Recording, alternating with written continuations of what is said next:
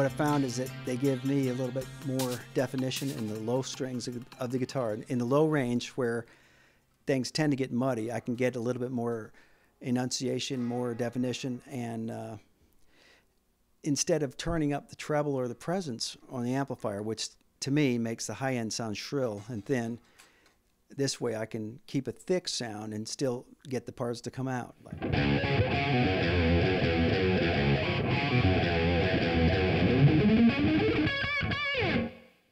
Still have, you know, hear every note, and when I dig in with the pick, you can hear the pick sound really well, which I like that.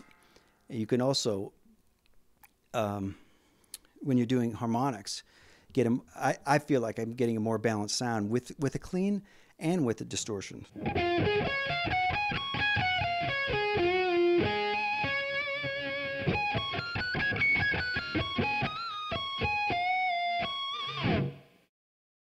So for the bottom line for me is better definition, more balanced harmonics, and one other thing I didn't expect in testing. I've had this same set on for several weeks, and I've been using the guitar every day. Is that I don't know if you can hear it through the microphone. The strings still sound bright, and they just don't have that dead sound that I would normally get because I have real sweaty hands and it's very humid here.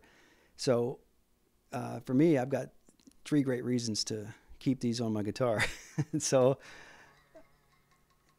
check them out.